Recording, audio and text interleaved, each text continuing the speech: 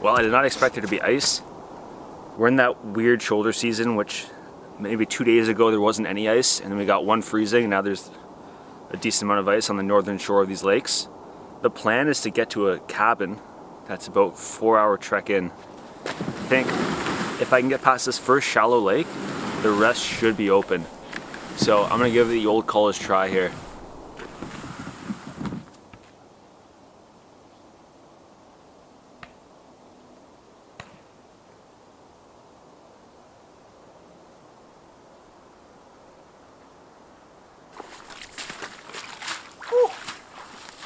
It's that really sketchy level of ice where there's a little snow over top, so it looks fine. But I was able to just punch holes through with my stick, and it probably goes up to my waist, just right out there. So what I'm gonna do is walk this shoreline, because over there it does seem to be open, possibly. So if I can find another access point to the main section of the lake over there, I might be all right.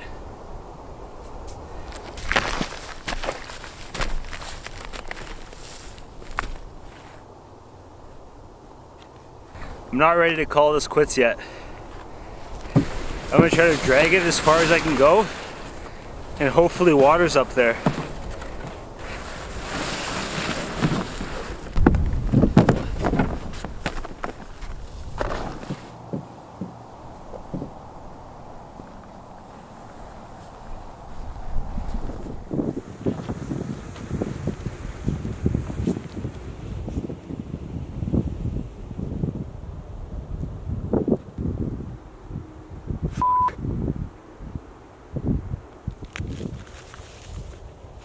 Well, you can't beat Mother Nature.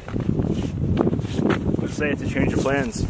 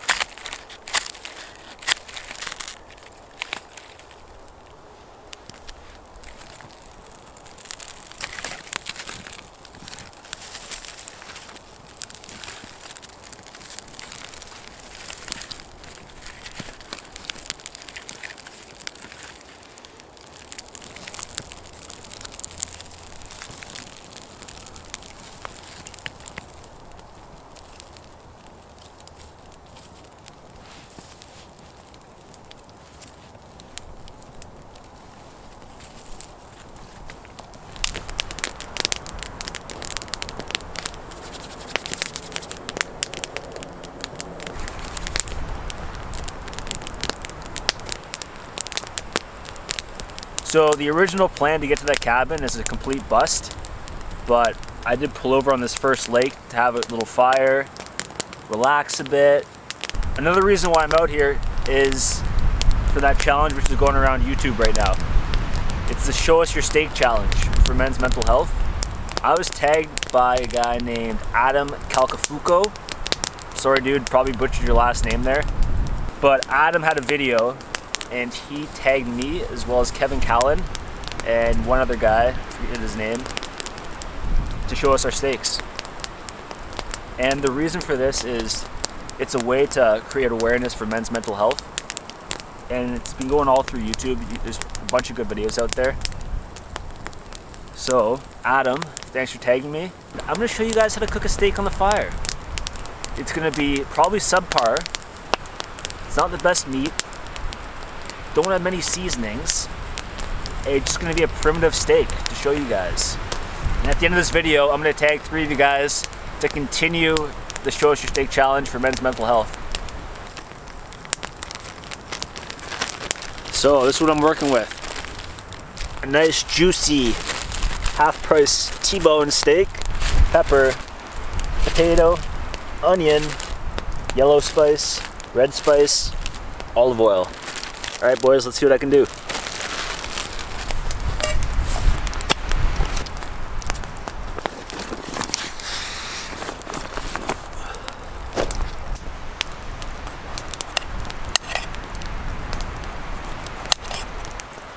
The strategy here is cut this really thin, like a little scalloped potato here.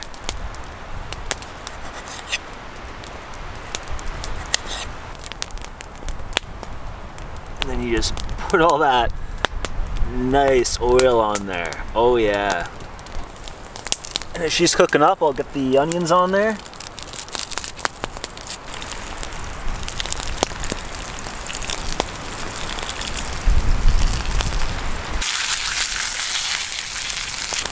Probably gonna put a little more of this on there.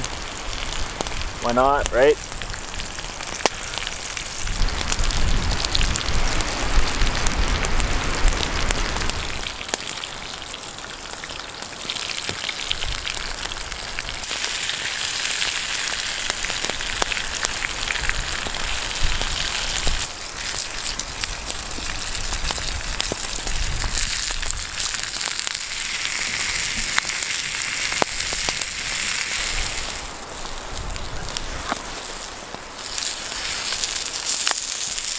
I would say that's just about burnt.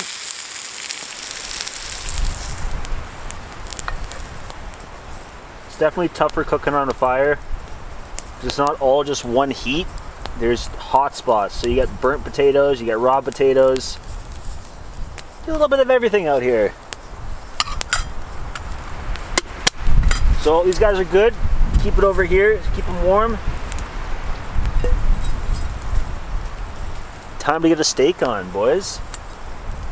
A little more oil. Look at that.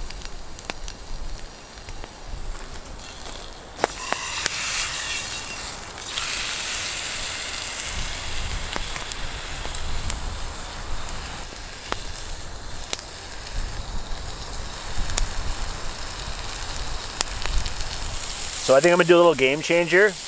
And I'm going to take it out of the frying pan and then put it right on these Nova Scotia pine trees.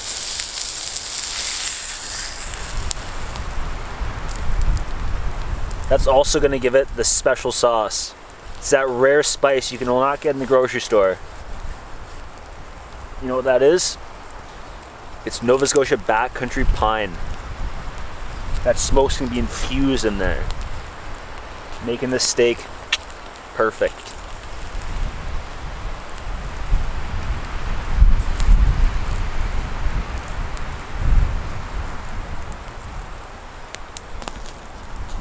Well, I think it's pretty much ready.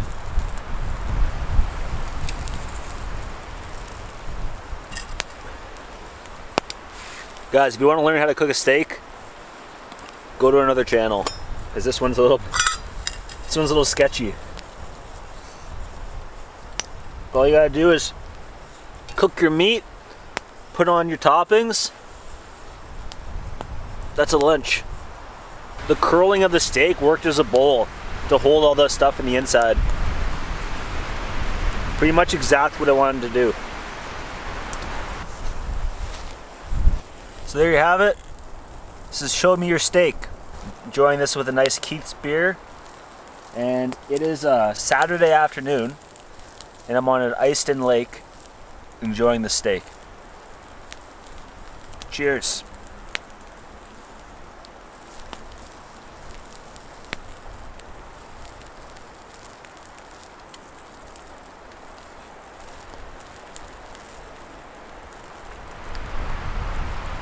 Not the best, not the worst.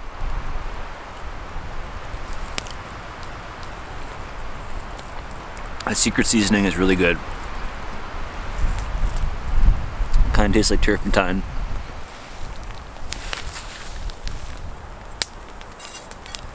As you can see, she's all done.